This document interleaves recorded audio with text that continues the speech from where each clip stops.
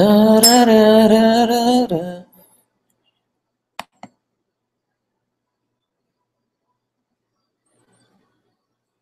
Yo, yo, what's going on, everybody? Give me about 2 seconds. I'm just kind of cleaning up some things. We're getting settled.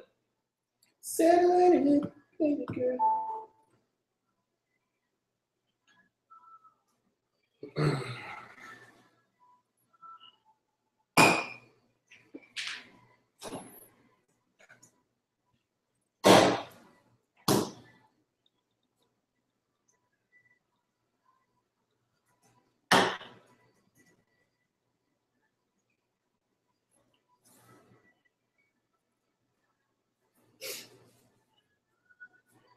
And guys, if you could just type in and let me know if the audio is coming in, that would be huge. Huge. Hey, Isabel. Dun, dun, dun. Guys, just 2 seconds. We're just getting settled up. We're in the freaking jungle over here, so the internet is a little bit shady. Stand back, stand back. Is that Stevie Nicks in the background?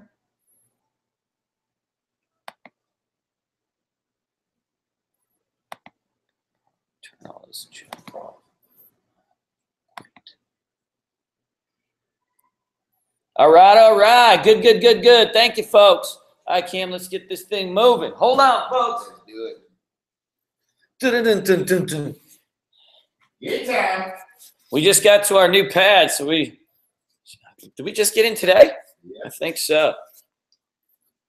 We gotta sit outside because, as you know, there's not very much air conditioning in Costa Rica. Dun, dun, dun, dun.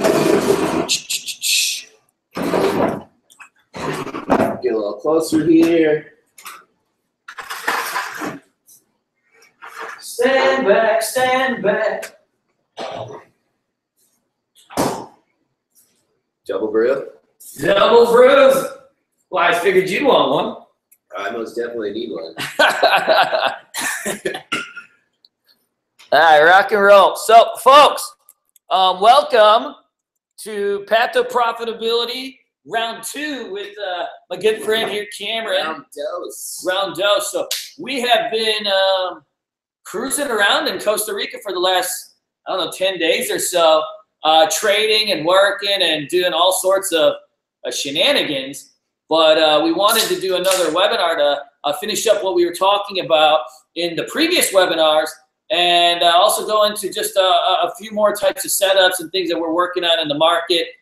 Cameron had a pretty big day, our first day in Costa Rica. He made 10 G's on a whole host of dirty little gold stocks. Dirty oil plays and gold plays. On dirty oil plays, and it was pretty cool. So day 1, he paid for basically our whole trip.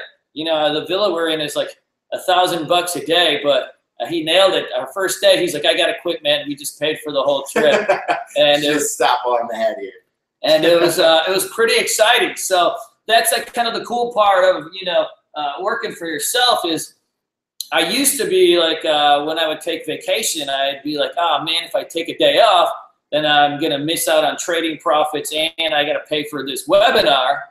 But in this particular case, if you can keep up your work, you can pay for your vacation. So we've been working, working our asses off out here, really. Yeah, we've been working our butts up. So I learned a lot of different things from Cameron this week. But why don't you, Cam, go into kind of the type of setups that you're trading. So you had a big day. These were swing positions. So Cameron is a little bit different than me. I'm primarily a day trader. He made his profits on these. These were overnight holds. Yeah, there's some trades. So give us an idea. Give us a rundown of what was going on these swings. Basically, I've been watching oil and gold a lot because they both have beaten down quite a bit. So I've been playing these two stocks, EXXI and HK. I actually traded them several times this week for small losses because I keep thinking that oil is going to eventually bounce. But we did have a nice bounce when I did trade EXXI and HK on, in addition to AMB, which is a small gold stock that's about $1 per share.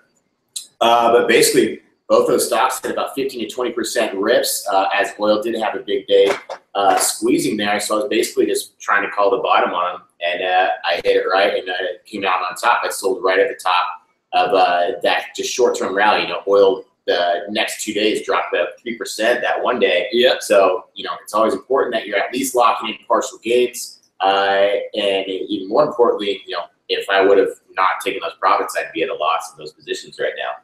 So you have to be extremely disciplined with taking profits in addition to, you know, cutting your loss short if it doesn't work out. So, guys, why it's really important, especially in oil and gold plays, to continuously scale out or take profits is that when you trade stocks that basically move as a function of an underlying commodity like gold or oil, there's gaps everywhere because gold and oil trade all over the world 24 hours a day. So they are crazy gapping, and because they're both in downtrends, the path of least resistance for these type of stocks is lower as they're both in heavy downtrends. Now, you can catch using very particular timing techniques, and it could be very profitable. You can catch the counter trend rips in these type of stocks, but it's really important to take them because nobody can ever really time the exact bottom of anything. You never know. You can only take basically a educated guess and manage your risk. You manage your risk. So you've got to take your profits because if you're looking at like the long-term charts in gold and oil, right, they've been just totally wrecked, but they're both really oversold. So you can play the counter trend bounce, but that's just all it is. It's a counter trend bounce. You know, very few people can pick an exact bottom. It's easy to take the counter trend bounce as you have certain signals that you look for. So when you are looking for something that's going to bounce or that's oversold and extended, like what setup is that? Like what kind of action are you looking for? I mean, basically, I'm just looking at USO and GLD and kind of following the charts, and then I look at those stocks or those basically indexes, and I see that they're so oversold, and then I go look at small cap plays in that sector. They're potentially forming up bottom patterns, and I kind of time my entries all based on intraday charts and basically intraday breakout patterns that happen typically in the morning, which is what I call an F1, any kind of breakout pattern that happens on a 1 minute chart within the first 2 hours of the open. And so I try to trade that opening breakout, and we hit it really big on Friday and Monday, but I also trying to trade those breakouts Tuesday through Friday on those same plays, and they didn't work out, but I had to manage my risk. So I took a little bit of a loss on those ones, but I'm still up, you know, pretty heavily just from making it big on that first trade on Monday. So you just have to manage your risk on when it doesn't work out to the upside. So guys, that's really important to understand is that if you talk to like really any of the traders that I really respect, whether it's Cameron or like John Welsh or even Mary Beth is very similar like that. They all bet basically 50%. You know, very few people get a higher than that. But the way they make money is that, you know, when they hit their setup, they're going to get a huge gain.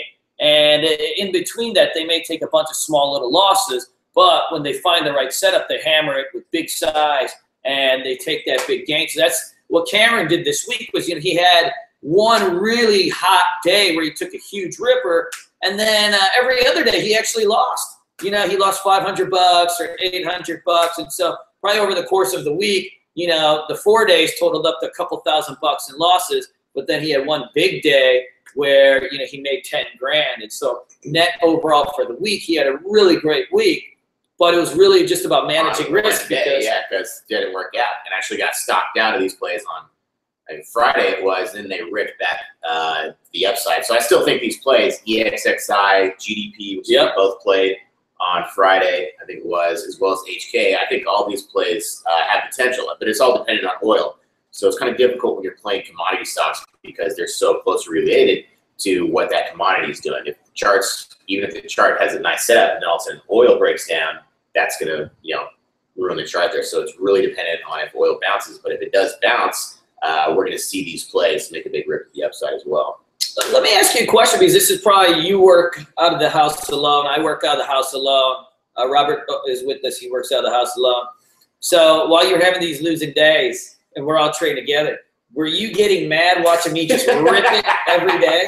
Yeah, I was like straight up. I was just straight up crushing it for a few days. I was sitting here trying to freaking trade these breakouts again on these oil stocks, and they were just not working out. And I have Kunal over here screaming, long, blah, blah, blah, blah, long, blah, blah, blah, stock XYZ ripping. I'm just like, mother effer here. And so, but yeah, you know, it definitely makes it a little more entertaining when I'm just sitting around on a table just with a group of traders. Yeah. You know, sitting at home by myself, I can be just sitting there, you know, 2 hours and just so bored. And all I want to do is go take a nap, especially if it's a boring market. If it's a hot market and you're making money, it's, you know, even if you're by yourself, it's fun. But Sure. Trading with you and Robert here, it's been a great experience, just increasing the fun factor of rather than sitting at home. So this week, Cameron is really focused on oils. And for those of you guys that know me, I'm like hyperactive, overtrader, day trader style. So it's earnings season right now, which is like my heyday. I absolutely love earnings season. So every day, you know, I'm running scans for stocks that are making, you know, really, really good earnings. So you can use something like the stockmarketwatch.com. I use Trade Ideas, and it'll tell me all the earnings gappers. Trade Ideas is a software that works pretty well. And it'll tell me all the earnings gappers and stocks that are making earnings moves. And so I put those on a list, and I filter through them, and I browse through all the stocks in the daily charts. And then I'll have every day kind of some stocks that are making these moves on earnings, and I'll play them over and over the course of a few days. And so this happened to be my time of the year. It's just ripping it. So I was ripping it all day, and I could see him like looking at me, and then like come back to his computer. And like looking at me and going back to his computer. So I felt bad about my games because he was getting mad at me. Well, see, we're two completely different kind of traders. Like me, like I'll be trading for this the first hour or two, and then I typically never trade intraday. So I'm seeing you trade all these stocks, and you're just sitting there tempting me to trade because I'm like, I had FOMO, fear of missing out. Like, there's all this stuff going on. But even a lot of the patterns you're playing, you know, I look at those and I'm like I said, it's like, it's not clean. It's not and clean. That was what stock? I said VGGL. I said that at about $2.50, and it closed at about $4 that day. So. We were looking at VGGL. So that was a stock that went up 130%. I believe it was on Thursday. And VGGL, I asked Cam, I'm like, what do you think of this, man? I think this 250 is a huge breakout. And he's like, yeah, it's not clean. So I'm like, all right, it's not clean. And then it goes up, and I'm like, mother fudgers. If Cam wasn't here right now, I'd be so then all day I'm like, is it clean now? Is it clean now? And then at 350, I'm like, is it clean? And then all day, like we just saw it go up and up and up, and I was just sick with myself for not taking the trade. I actually had it. I had it at 245 and 249, and I just sold it flat, and then it literally broke out like 20 minutes later. But what can you do? But I think that's really an important thing because I noticed this causes new traders to lose a lot, like what me and Cam were talking about. I noticed this in my hedge fund where we have 200 traders. Cameron's got 50 students of his in the hedge fund, and it's an expectations game, which is that people are always comparing themselves to other people. They see somebody on Twitter saying they made 15,000 or 10,000, or you see some guru say he made 2,000 or whatever, and you're up 200, 300 bucks, but you want more because you have this expectations. You're seeing other people do it, and you're comparing yourself to other people, and that can get you in a really, really big rut, and you can get a lot of losses. I did a study in our hedge fund that 90% of the traders at any given point during the day are up at least a couple $100, yet not 90% of them are profitable. So they're giving it back. Why is that? Because when I talk to my guys, and I always call them up when they give back profits, or if I have a particular student I have some interest in, I say, hey man, what happened? Like you gave back all your profits. And it's like, oh, well, like I saw this guy doing this, and this stock was doing this, and so they want more. They try to set their goals too high. Like a lot of people will come into my chat room or email me or Robert and say, like, how much should I expect to make in a month as a trader? Like that, you can't set expectations. Zero. Yeah, you can expect nothing. Yeah, it's just you either make it or you don't, and you just really can't set expectations. It's just the trades come or they don't. You just manage your risk as best as possible. And yeah, you can't compare yourself to other people also, because if you think about it, like, I've been doing this for 14 years. I have blown up like 5 trading accounts. It took me 5 years to actually get good at trading. I lost from the ages of 18 to 19, 19 to 20, 20 to 21, to 22, to 23. And I finally met Paul and I got better. But it was a big, long period of time. So I experienced literally just loss after loss and all sorts of bad habits before, you know, I was able to start making consistent income. But comparing yourself to others will get you in a lot of mess. My buddy, you guys probably know him, Sang Lucci. You know, Sang Lucci is a good friend of mine. He owns a hedge fund. He trades millions of dollars. So when I went to New York with him, he makes fun of me because I trade a much smaller account. Yeah.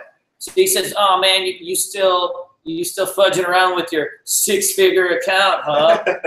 and you know, because he's moving around millions of dollars. Yeah. So when I was there, like, I wanted to trade. I was trading all this size, and I was like literally crapping my pants because he egged me on, and I wanted to have like this huge like $30,000 day. Yeah, yeah. And instead, I was like, "Oh my God!" Yeah. Like you know, it just doesn't work for me that what he does.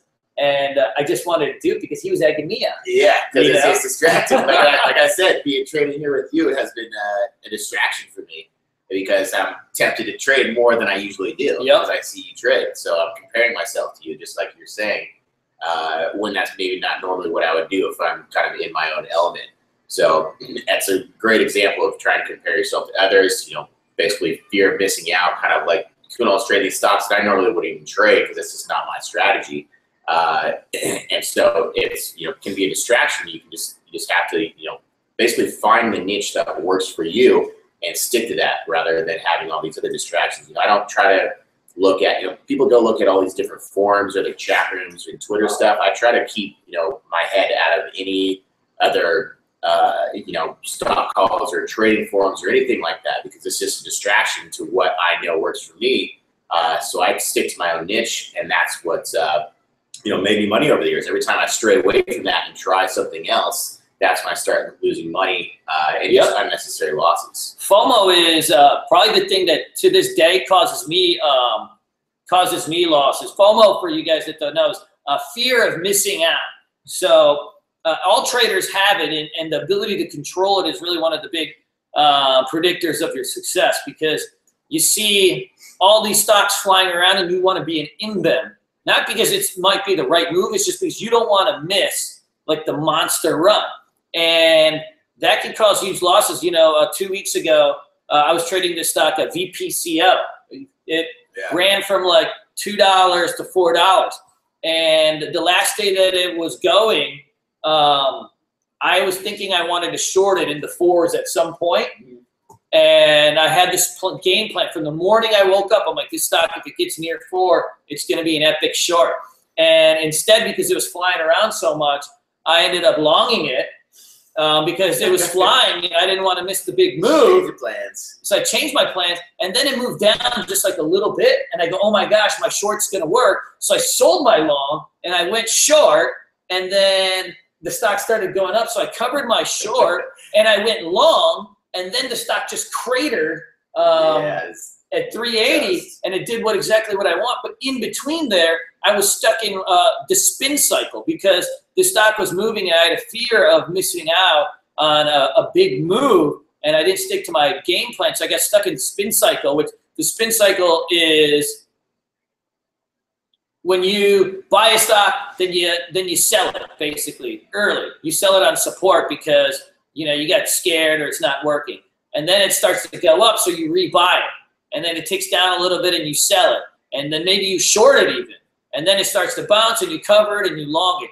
And I have this history of, I don't do it as much as I used to, but still about, you know, once a month or so, I get caught in that spin cycle. And it's like literally, you're just taking like $300, $400 losses. That's all I did all week on HK and EXXI after I made that big win on Monday. I just did the spin cycle of continue to try to hit this balance. It hasn't even made a big move up or down. Yep. It's just these choppy moves up and down that it doesn't make that run. And I sell it for a loss or it comes back down and I buy it again. And I sell it for a small loss. So I'm stuck in the spin cycle right now, but I'm still trying to play these, but I'm just trying to manage my risk as well. But it's just a pain in the ass. You got to Yeah. The spin cycle is deadly, man. All those, especially when you're doing it in the same stock over and over and over, it means that you don't have a plan. And so if you don't have a plan and you're stuck in the spin cycle, all those $300, $400 losses before you know it, they add up to $2,000 and you're at your max loss for the day. So for like me, I put a max loss on my account so I don't get myself in trouble. So it automatically closes my account at $2,000. So I can't lose more than that or I won't be able to trade. And literally when I was stuck in the spin cycle, I was just getting nicked like $200, $300 at a time. And before you knew it, like I was at the max loss and I really hadn't traded anything. And I was only losing like 4 or 5 cents every time on this stupid stock, but it just added up. And I noticed that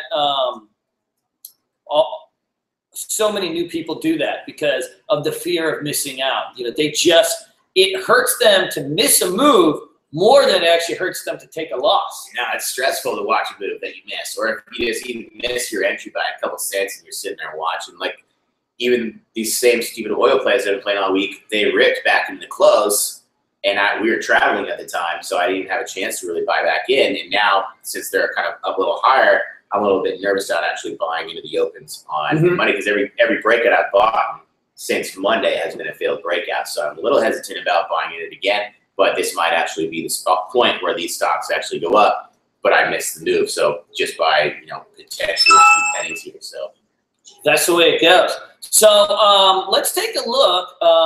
Let's talk about a couple of trades. So we're on the road. So obviously the internet situation is not so good here. We have like 2 megabytes per second download and like 0.4 upload right now. And we've still been trading and doing our thing. I've been to Costa Rica before, and it was like that before. But do you? Let me ask you: do you like trading on the road, or do you find that you miss like your big setup and your desk and all that stuff?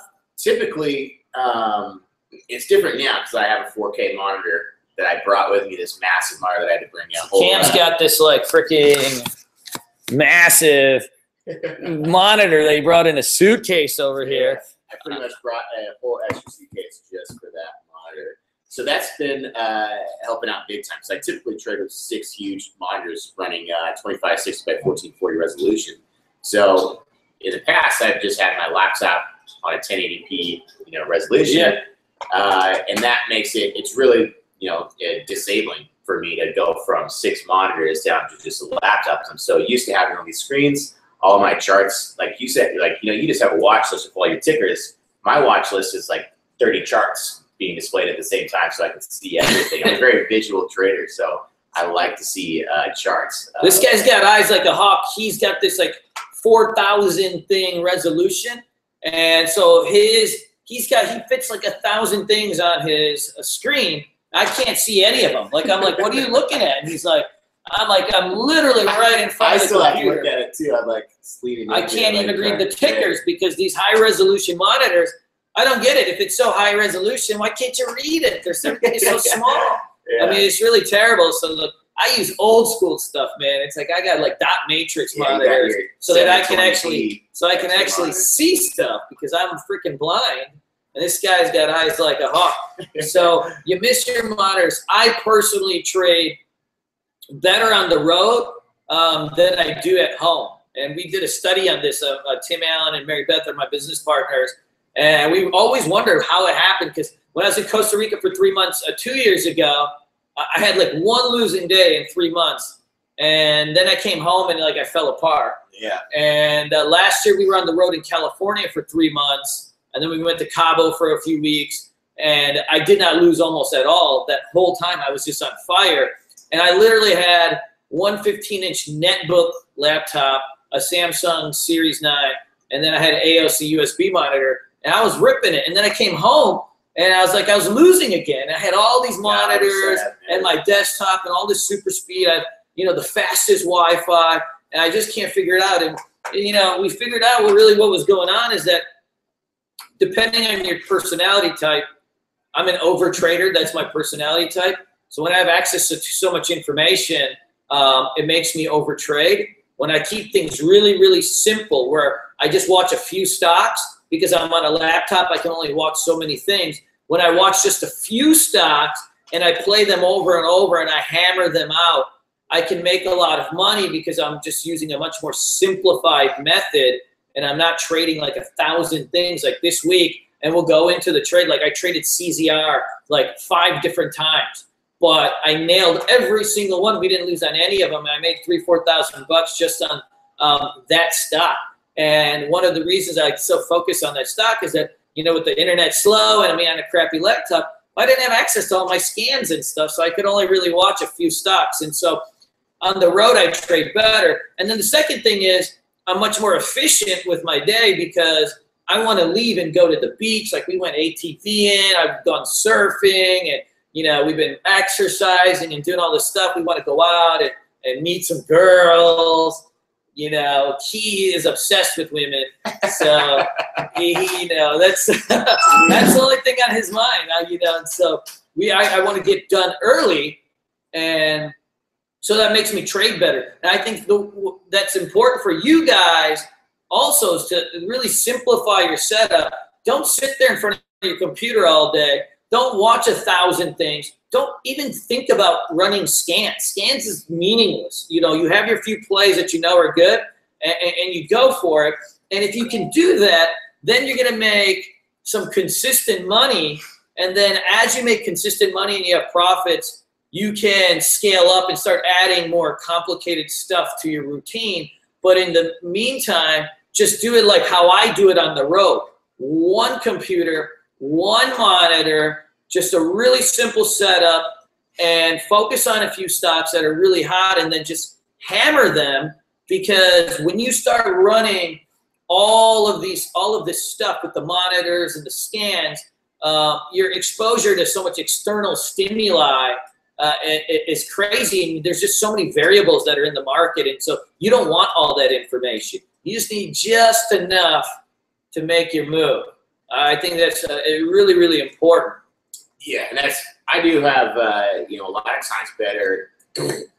My swing trading usually gets better when I'm on vacation because I'm not watching stuff as much. Like last December, I was in Hawaii for Christmas. I'm actually going there again next month, and I made about $12,000 swing trading there because, one, I just, you know, if you're sitting at your computer and you're staring at the stock, you're going to be, you know, nicked by every little intraday move, and you're going to freak out on some little dip, and then it'll come back up. When I was in Hawaii, the market opened, I think, at 4:30 in the morning. So I'd get up and I'd trade for about an hour. And there were, you know, it all really depends on if there's swing trading charts, like patterns there, but there were. And I'd only work and trade for about an hour, and I'd actually go back to sleep. I just have like a hard stop set below somewhere. I'd go back to sleep, and I'd wake up, the patterns were working out, and I just wasn't sitting there, you know, freaking out about intraday movement. If I'm actually sitting there all day long, I'm either tempted to overtrade or tempted to potentially stop out when I don't actually give that pattern time to play out. Because, you know, my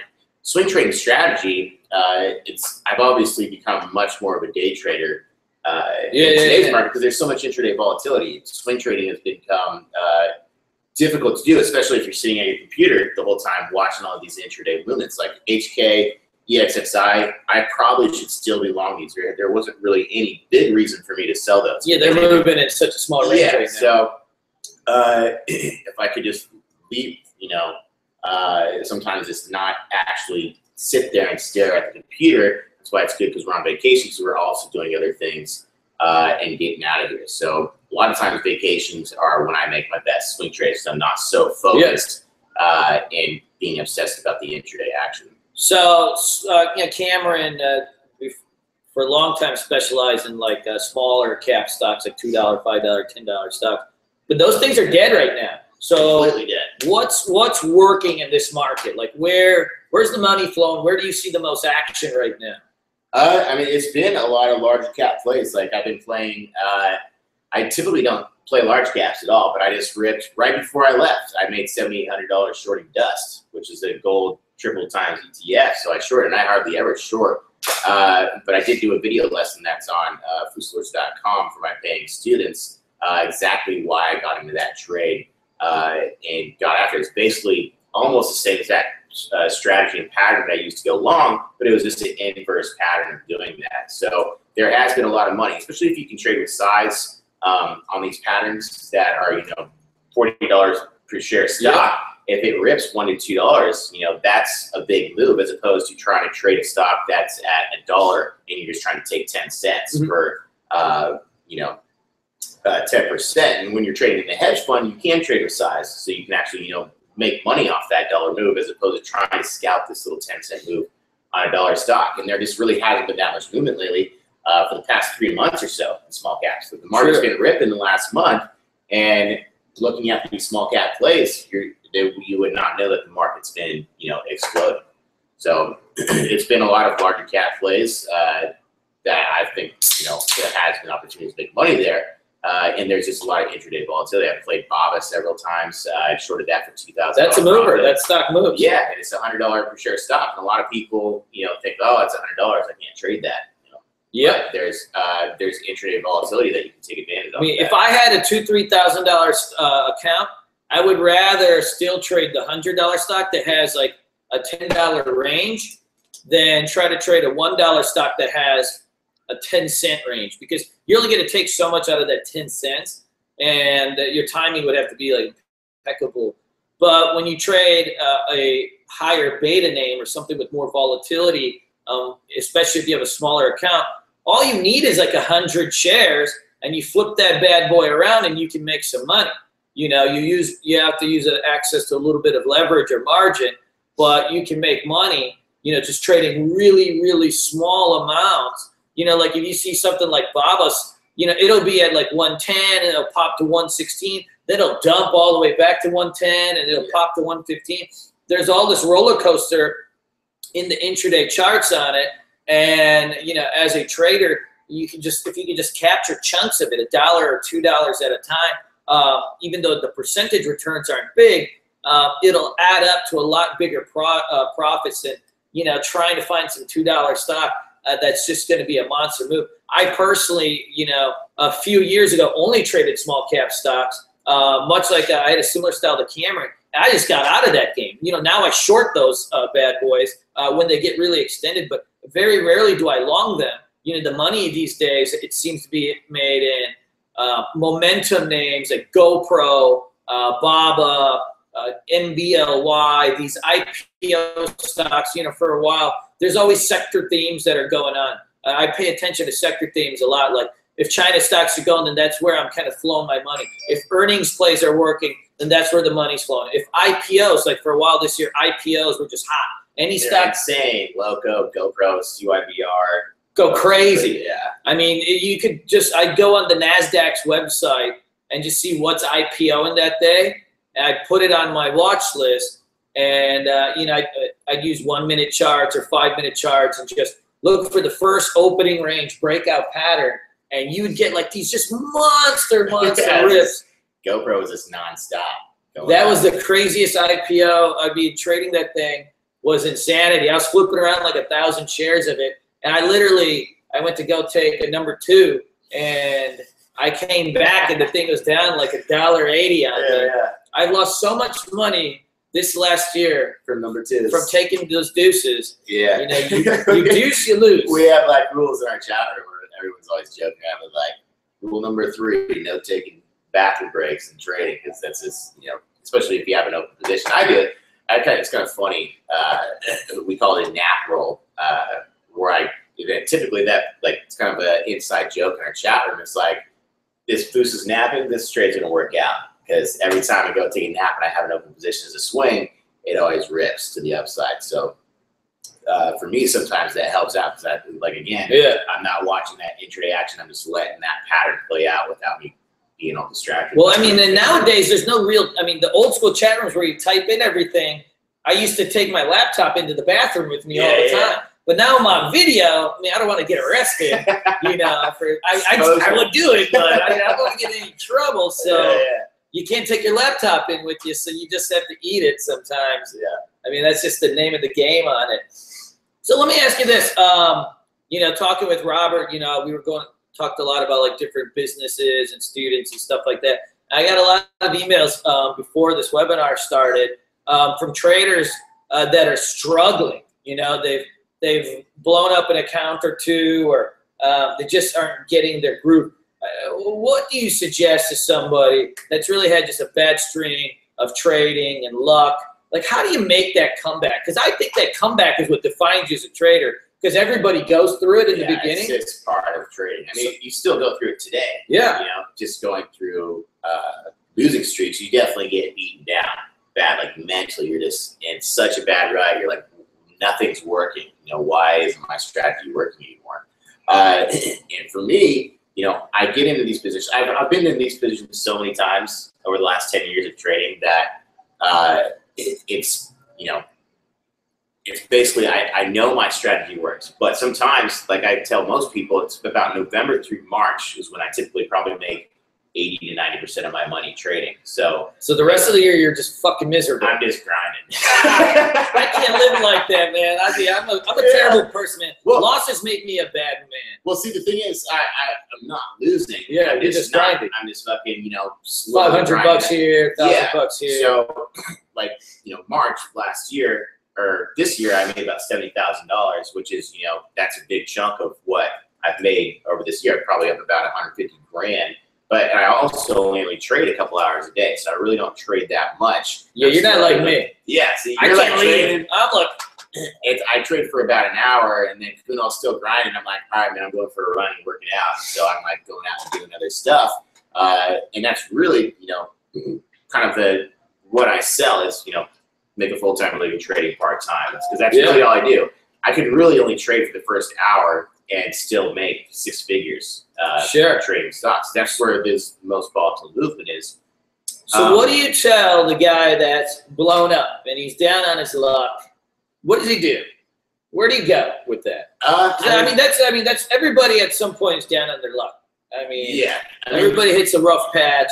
I think that's how do you get back? That's just part of being a trader, is going through that process. Obviously, what I do and what you try to do, you know, we both went through that process. It took, you know, me about 3.5 years before I ever started making money. I mean, And what we both do at our websites is try to teach people the things that we went through and try to teach them how, you know, how important it is that there are rules to this game. And if you do break those rules, you'll be out and you'll lose everything extremely quickly. And that's not really something that's easy to teach someone. You know, you can tell somebody, you know, these things about, you know, your past experiences and what, you know, you did wrong in the past. But until somebody really goes through that experience themselves, they really, a lot of times, can't do that. That's why there's a high turnover rate in trading, because huge turnover. Nobody can get that through this goal that there's, you know, if you break the rules or if you go over leverage on a play, you're not diversifying correctly.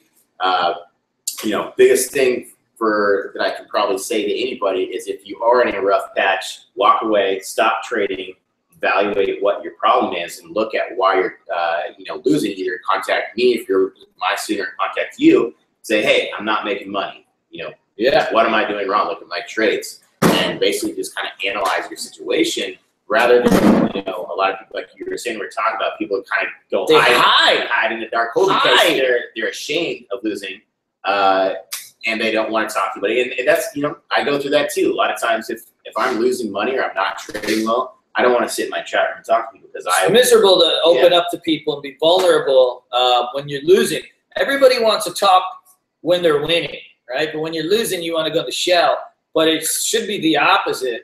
You know, is that when you're losing, that's the time to really reach out. So, like, what I would suggest, I got the email from Jimmy. I think he's probably in here, and that's why I wanted to talk about this.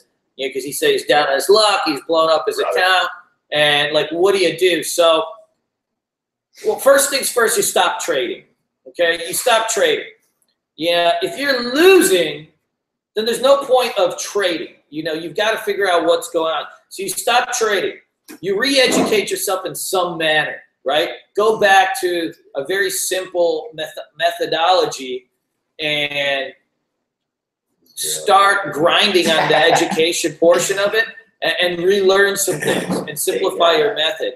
But then, and most importantly, you've got to do an evaluation of, are you losing because your system or your method is actually not a profitable one, or it doesn't give you the edge you need? You know, every method needs an edge, essentially, a definable, quantifiable edge, like how I am with momentum stocks, or he is with this small cap stock. There's an edge in what we do. So you got to figure out if there is an edge. and is it just trading style that's wrong? But then the next thing is, if it's not that, like if you're one of my students, then you know the method works. So where are you missing? So if it's a mental thing, then what's holding you back on the mental side, and that's really, really complicated because no teacher can come in and just fix your brain. But what you have to understand when you're trading is that you very rarely are trading stocks or setups. Once you know a flag pattern, you know a flag pattern. When you're trading, essentially, Dr. Medicare always talks to me about this. He said, you're not trading stocks or the market. You're trading your hopes and your dreams, your expectations. If you need to make money or do this, or you want to provide for your family, that's what you're trading against. And so reconciling that is really, really tricky. That takes a strong, strong person. Yeah. But I had this problem, like I overtrade a lot. So when I was talking to Dr. Medicare, he's like, why are you doing this? And I'm like, oh, I need to make more money. I want to buy this. I want to get a Lamborghini. Like I had all this. I get the Lambo. I had like, I just, my mom wants a house. My dad wants to retire. My sister says she needs money for a condo. I mean, I got a big freaking family. There's a lot of mouths to feed. I got 12 employees. Everybody needs bonuses. There's so much that goes on. I'm like, I got to make more money. So I'm trading a lot so I can make more. And he's like, but you know that trading more makes you lose. So why are you doing it? I'm like, well, I'm putting on more trades to make more money, Doc, because more trades means more money because I'm good. And he's like, no, but every time you do it, you're losing. So why are you? Look at your analysis here and actually look at that. Why are you doing it? To make more money. And so I was in this endless spin cycle for a while. I was making good money, but I wasn't able to get to the level I wanted to. It was holding me back to over trading. And finally, after just going back and forth with Dr. Medicare, at one point he just sits, looks at me, and we do Skype call. We were doing Skype, so because he likes to look at me, so he doesn't, so I don't lie to him. Yeah. Did you make any secret trades? Did you make overtrade today? No. At some point when you have a relationship with somebody like a teacher, it's like your dad, so you lie sometimes to get their approval, even though you're paying him to help you. I mean, it was terrible. So he's like, I only want to video you from now on. I'm not going to do this over the phone, so I can see if you're lying to me. And I'm like, Doc, I'm a great liar. You get a sheet right on your face. Like, nope. So at some point, he said, Canal, if you want to get to this next level, I believe you have the talent, you have the methodology, you know what you're doing. So at some point, if you want to get there, and our goal was, I want to be a 7-figure trader at some point. I think it's really important for me to get there for my own self-validation as I identify myself with the trader. But he says, at some point, if you want to get there, and you keep doing this, you're not. So I said, well, we're going to go in endless circles. He's like, so he just looks at me and he goes, well, how bad do you want it? And I'm like, pretty bad. Pretty bad. He's like, well, if you really want it, then you're not going to overtrade anymore, are you? Yeah. I'm like, because if you do, that means you don't want it. And it's like, all right, you're right. Yourself. Because I know for a fact that when I do it, I'm going to lose, and yet I do it. So at some point, we all have to look at ourselves and just ask, like, how bad do you really want it? And I think that's really important because one of the things I learned about Cameron, so Cameron, over the trip, this is really the second time we've hung out. One of the things that Cameron, over the years, I followed him on social media, and it looks like he sleeps all day and he just hangs out with really pretty girls and talks about his car all the time. I had really no clue like what he does. And what I found out was that living here with them is that Cameron's like the most disciplined person I've ever met in my life, in that like on the weekdays, he doesn't drink booze. Like I'll be boozing all the time. Like he never eats carbs. Like he's like really disciplined. Like we wake up right before the market goes, he goes for a run. Then he comes in the kitchen next to the computer and he bangs out like hundreds of push-ups. And he gets a pump going right before he wakes up. He eats the exact same thing like every day. Quest bar for breakfast, Quest bar for lunch. And then when we go out, even to like really nice restaurants, I'm like, dessert, steaks, like wine. And he gets freaking chicken with greens. Like everywhere we go, he eats chicken with fucking greens. It's disgusting. But like he's so disciplined. I get tempted, but I try to do. It's not easy. And that's what shows up in his trading. Is like you have to how you live as a person will also show up in your trading. And I had no clue, like, how hard he was working, because him and Robert they worked through the night till midnight every day. And I mean, and he's so disciplined. I mean, we see him go do yoga, then he goes and works out, and he eats the same thing. And it's like, holy crap. Like, I'm feeling like, like a fatty over here. I've eaten steak now. I've had 5 steaks in the last 48 hours. Yeah. Like, I just can't stop. I can't stop. We go to a nice restaurant. I order a steak and some wine. That's just what I do. He gets water, chicken, and veggies. And it's like, come on. Boring. Yeah. I mean, it still tastes good, but it's definitely, it gets boring for sure. Trying to maintain it. Really, what throws you off is if you drink a lot. Sundays is always difficult. Today's Sunday, right? Today's Sunday. I still stayed on point with it today. You did. He didn't drink all day, and then the webinars came, and he was a little bit nervous. He's like, and me, I'm always, we do the webinars. I always have a few beers. It makes it fun. Yeah. So the discipline really shows up in your trading, though. So how important is that for the average person to come in? I mean, obviously, they can't be nobody's going to be strict as you. But yeah, I mean, but trading is mental. I can teach anybody what I know as far as a strategy and technical analysis, and just chart pattern wise. Anybody can learn that. I can show them my DVD, but really what it comes down to is their discipline to actually follow that strategy and stick to it. And being able to manage the risk of any trade that they're in. As always, I tell people, losing money in the stock market is a choice. Anytime that stock goes against you, you have that opportunity to take a very small loss, or you have to break even. The only reason why anybody will ever lose money in the stock market because they go into a losing position and they allow that to happen and continue to drop, or don't take a small loss. So losing money in the stock market is a choice. It's not that the game's rigged. It's not that, all these HFTs are completely screwing you over. Even though there is manipulation, you still do have that opportunity to get out of that position for a very small loss, or break even. You choose to lose, and you also have to choose to win as well. You choose to lose. Choose to lose. But it's also with, taking profits is not easy as well. Buying a stock is the easiest thing in the world. You just buy it. I think so too. Pattern. But selling that's where you really start getting your mental disconnect of, just should I sell here? You don't know.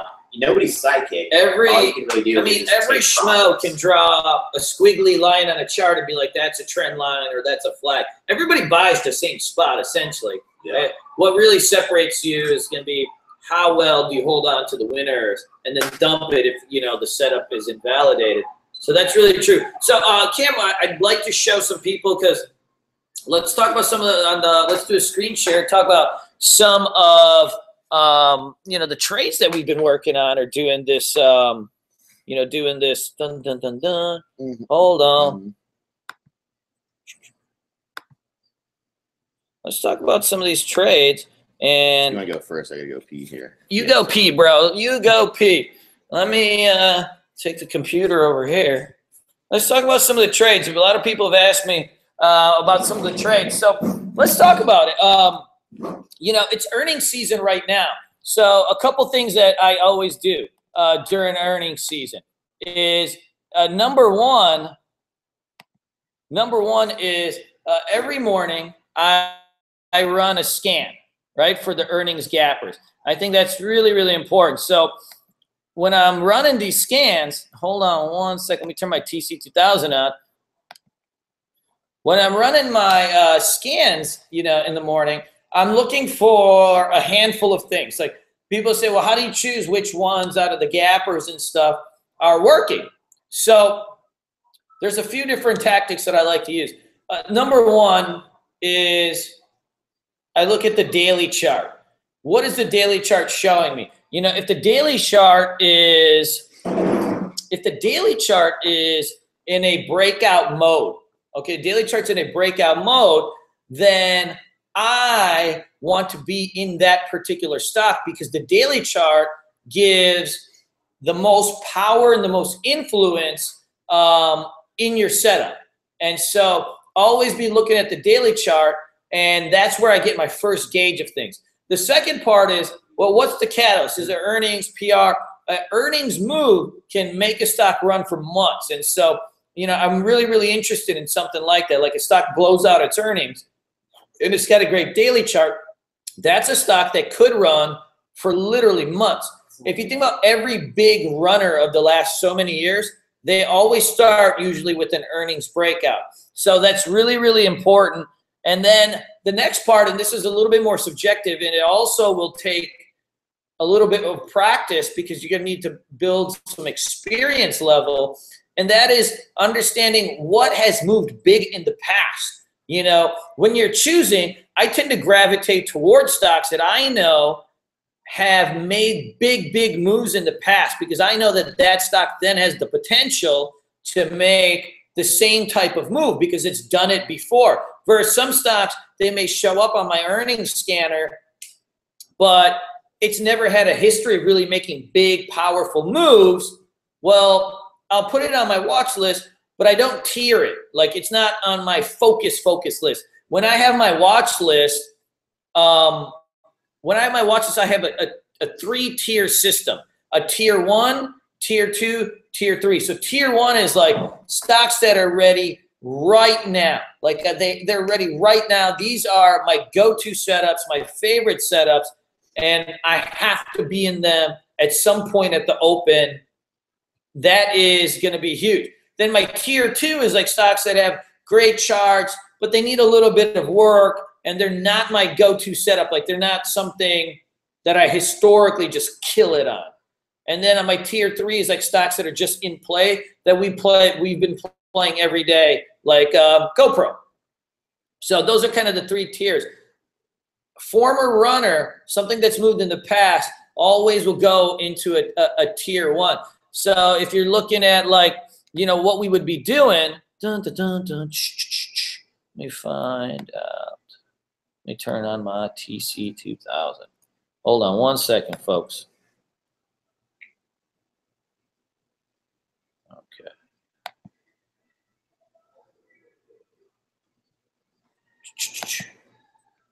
Bum, bum, bum, bum, bum. Dun, dun, dun. Hold on.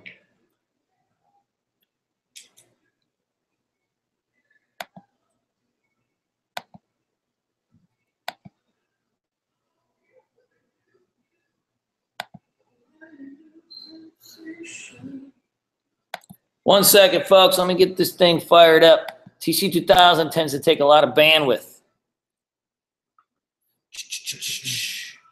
Dun, dun, dun, dun, dun.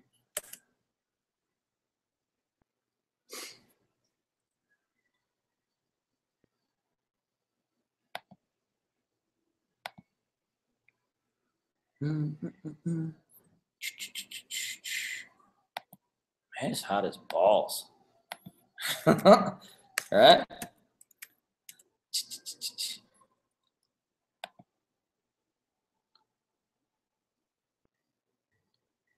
So in Costa Rica, it's nobody really uses air conditioning. They just leave everything open. So we've got just a monster heat wave over here. Dun, dun, dun, dun, dun. Select a window to show in the video call. How do I turn this thing up?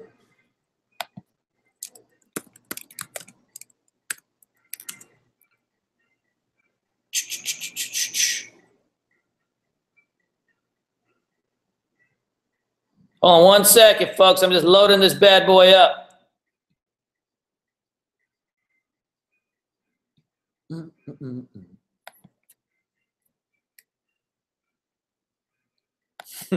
Thanks, Saki Bomb.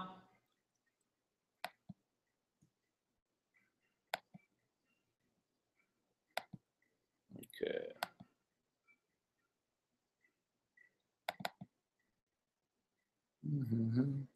Whoa, whoa, whoa, whoa. You're logged in. Hold on.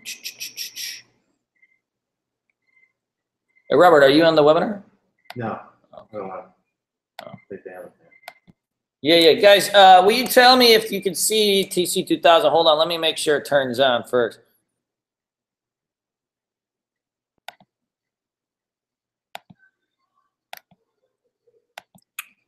Dun, dun, dun, dun, dun.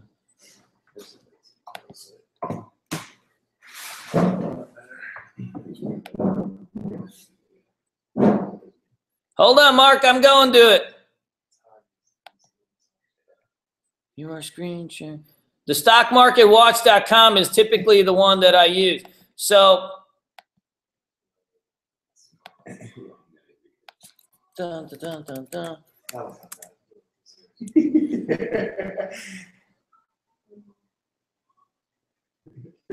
All right, guys, can you guys see my TC2000? Okay, you can see it. All right, cool, cool, cool. So, well, a couple things I do. Number one, you know, you can use something like the stockmarketwatch.com. That'll be, you know, a pretty good website for like a free website.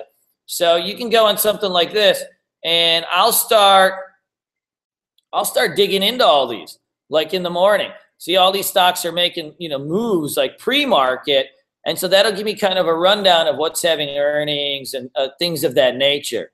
So that's like my favorite thing to do during earnings season, as that's what's called stocks in play, you know, or stocks, or what we'd call like a PR earnings breakout. Now, once I have the list, you know, essentially I'm taking it and I'm adding them all into my TC2000.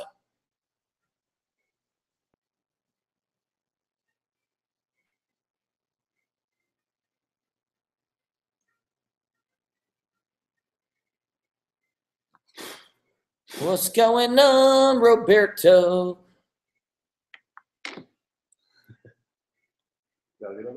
Oh, yeah. We're good.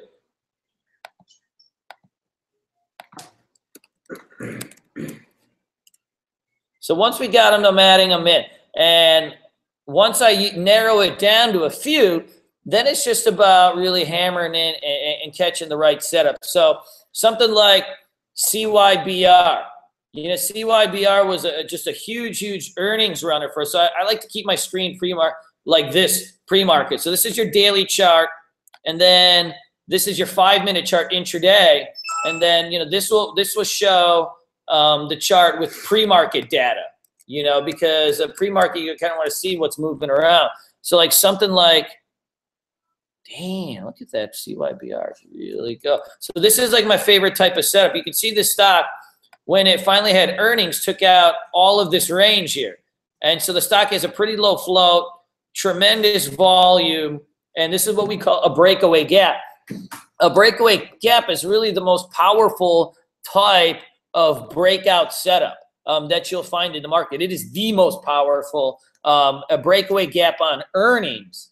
And so, you know, once that happens, you know, we're looking for, you know, basically any type of entry, you know, and so we like to use like opening range breakouts or quick pullback buys or things of that nature. And so like you'll see like on, you know, the day that CYBR came out, you know, you can't really chase this stock up because you don't know how to manage your risk. But when you get your first dip and you're starting to see some levels hold, well, that will give you a way to manage your risk and participate in the play. And then from there, it's just a simple matter of, you know, playing all the different patterns. You know, you get a flag pattern, so on and so forth, and you just catch the ring. You know, this pattern here would be like a day-long consolidation that'll break end of day, you know, things of that nature. And so this is a very, very powerful type of setup. So, you know, we were playing this, you know, last week for really good gains, and same thing with like something like, you know, CZR. So CZR has, you know, basically this kind of flag right here from 11 to 13.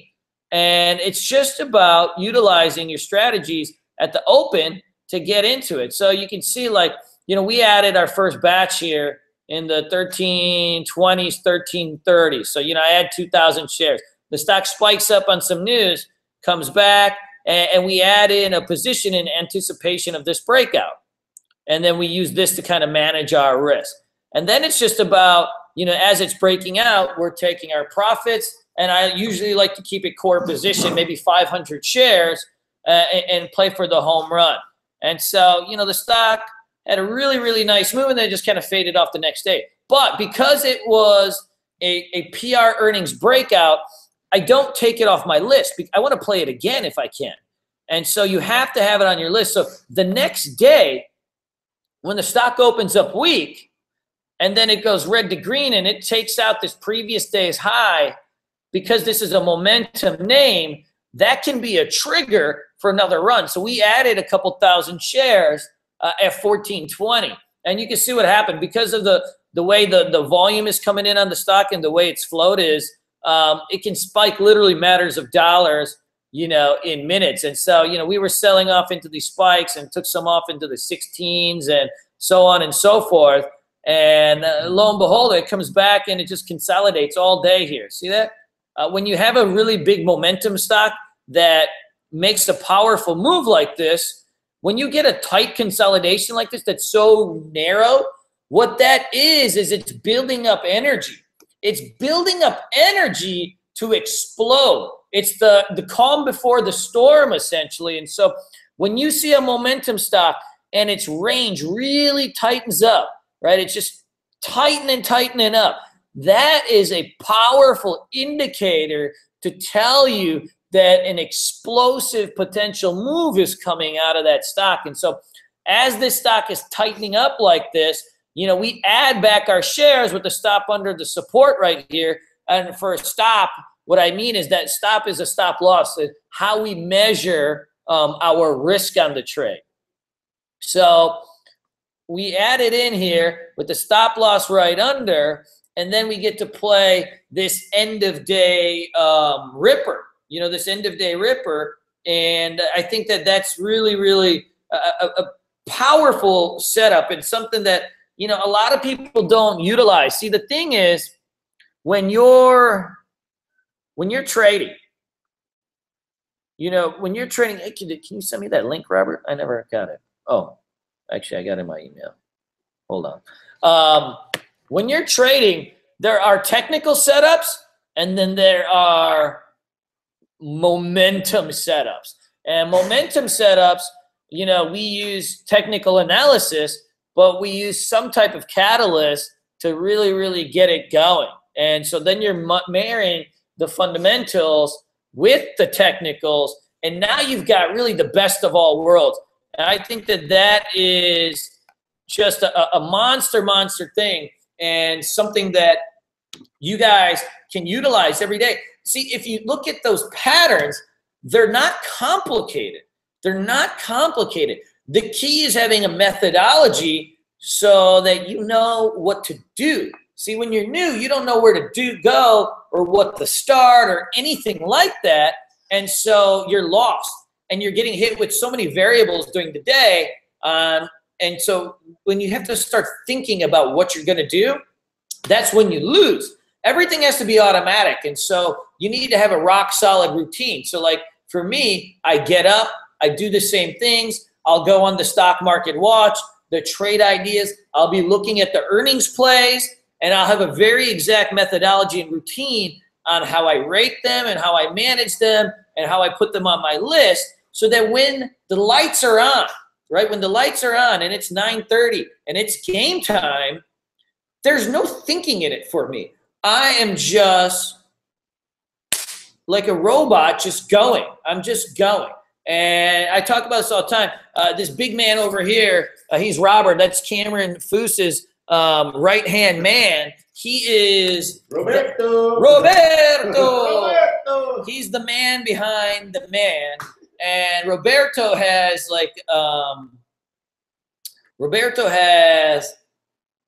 stage fright, essentially. He's the type of guy, if you're in the urinal, he kind of hides.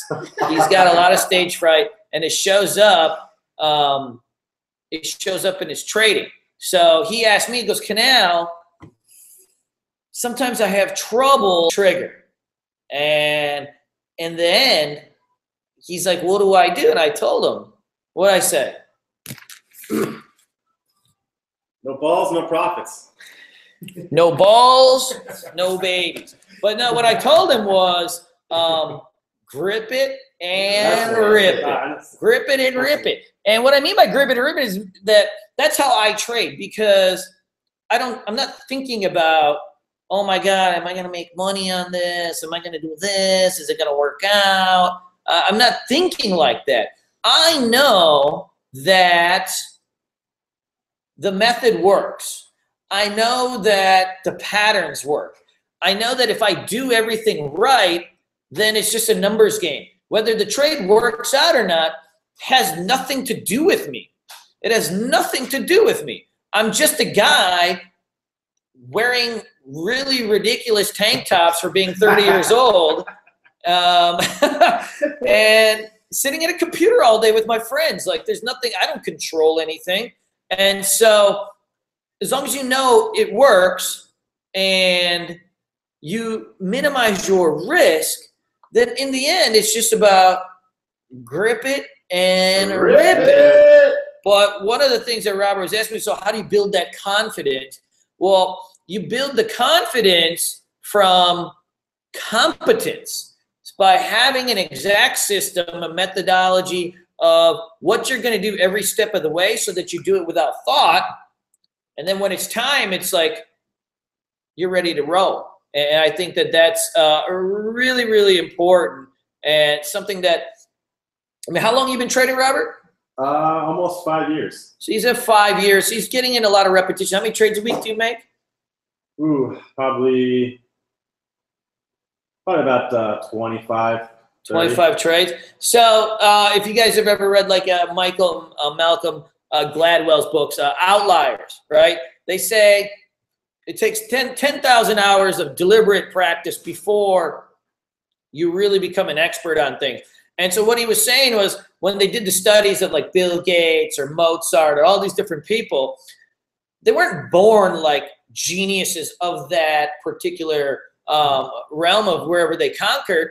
It's that they had literally access and deliberate practice that they did over and over, and they built themselves into, you know, whatever they're going to do. Trading is very similar. You need thousands of repetitions to get good and build that competence level, and then you start to build your market intuition and things like that. Now, well, how do you get thousands of repetitions without just losing everything? Well, that's part of, you've got to study, you know, you take your courses or whatever you're doing, and then like in our boot camp, we put all the students on simulators. You know, we put the students on the simulators and they post their trades. They post their trades, and, you know, we grade them and we look at them, and they grade each other's trades most of the time.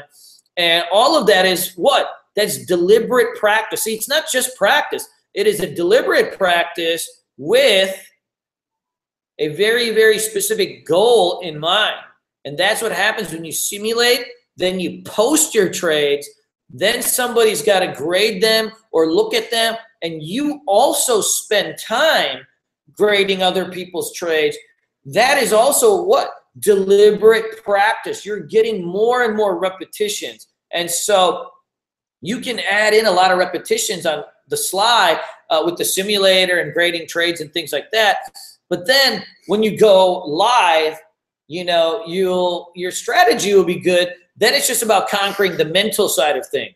And that is something that is awesome. That's the thing I love about trading, is that at the end, once you go live, you should already have your strategy and all that stuff. And so then it just becomes about whether you can conquer your own brain, which is awesome, because that means you're in total control of how much money you make and whether you're going to be successful or not, because trading is really so much mental. And that's what I want. When I have a job or a career or something I'm trying to do, I want it on me. I want to be responsible for my results, not my boss or my friends or the market or the economy. All of that stuff doesn't matter. And that's what will happen when you guys are new. You'll have a strategy, you'll have it practiced. Then it's just about conquering the next level, which is, you know, your fears and greeds and the mental side of trading. But the beauty is, it's on you, because it's all in your head. And that's when you can really, really, you know, make your goals. Because thing is, like, I went through so much pain to like kind of get to this point, but it was all worth it. right? It was all worth it. Like I'm doing everything I want. I mean, I'm 33 years old. I dress like a kid. Like when I was 23, I had to wear suits every day to work. And now I dress like I'm a 20-year-old instead, right? I fully reversed my life. So it's worth it. But I would have done it a lot different if I had to do it again, which is I would have practiced, I would have simulated, I would have really worked on the deliberate practice and building a methodology rather than just jumping in and trying a million trades all at once. I think that that's going to be just really, really huge. And you know, now I've taught tens of thousands of students. So it's like, not only have I become an expert on trading, but now I'm noticing and understanding how to develop skill in people, which is really, really important. The way to teach people, the way to present information and things like that. That's going to be huge. And that's my next, you know, project, and where I want to take myself is like, I know I'm a really, really good trader, but I want to be an elite teacher. Like I think I'm an elite teacher in terms of running cool webinars, but really understanding how to build traders from the ground up. And what the research that I've done is building a trader is no different than building an Olympic athlete. You know, it is literally this, you build somebody up the same exact way that, you know, an Olympian would do it. You have to have an elite coach. You have to have an elite program for your mind and your body and your spirit, but also the technical aspects of what you're trying to do, whether it's a shot put or a javelin, right? There's the technical aspects, your form and things of that nature. So you have to have elite coaching on all of those things. And together in, right, a symbiotic relationship, you build yourself up. And I'm noticing that trading is very, very similar. You build a trader just the same way as you would an athlete. And so think about that when you guys are going through your days and stuff like that. Monitor like how much you sleep, what you eat, like all of these things will come into play, and they will literally affect you, you know, your decisions and stuff like that. Like I know if I don't eat in the morning, and my stomach is like, I'm like growling and stuff when I get to my trading desk, I always make like some really hasty trading decisions. I don't know why. I think it's just I'm hungry. I get a little lightheaded, whatever. And I always blow up a couple trades. Like I got to eat some meats. You know, I got to eat some meats in the morning. Otherwise, you know, Big Daddy doesn't make any good trades. What about you? What's your kind of morning routine, Cam? Morning routine is typically wake up, drink a cup of coffee right before the market open. And I don't eat before the market open because I gotta get up so early. And I get up about 5:45, 6 o'clock. Market opens at 6:30. So typically I just have a cup of coffee, trade for about an hour or two. Then I'll go for a run down to the coffee shop, get my Quest bar, another coffee, and then run back. And sometimes I'll do like a little breakfast bowl if they have there.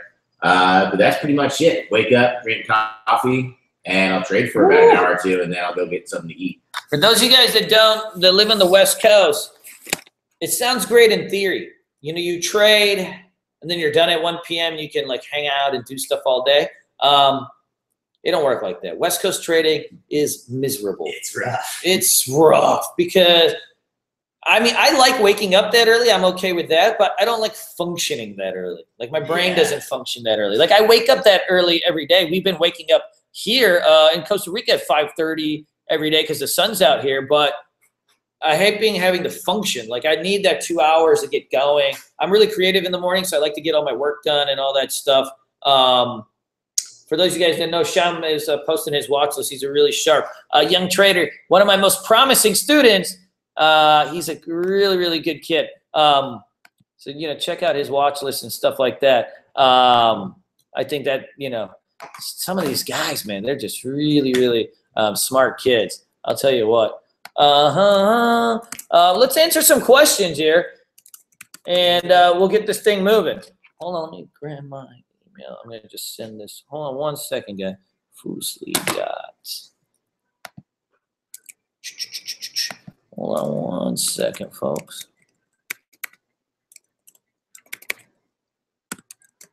Oops.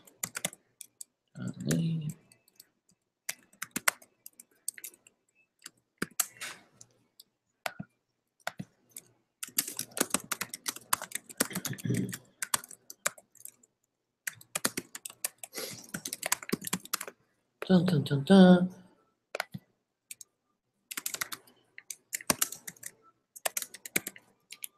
All right, let's open this thing up to some questions and get this pate moving. All right. And guys, you know, I can't scroll through the chat area, but there is a Q&A box where you can type in the questions. So if you have anything specific, the chat won't let me scroll up beyond the last, like, you know, 20 or 30 messages. Philip says, why are you and Cam dressed alike? We didn't plan it. We just happen to actually be a lot alike. But Cameron is California bro. He's a California bro. When you call Cam, it's like, hey, bro. Like, he's a California bro. And I lived in Michigan my whole life in the snow. And so then when I moved to Florida, I just made the decision that wherever I go, I'm going to wear tank tops. And so it happens to be now we have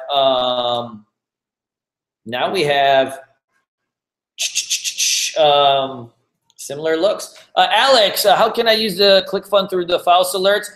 Just go on Alex and just go on Fous's page. He's got an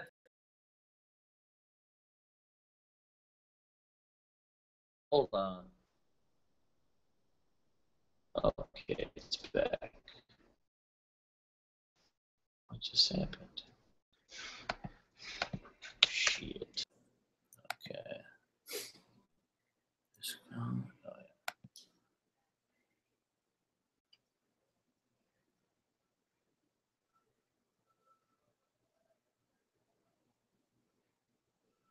Shit. Dun, dun, dun, dun.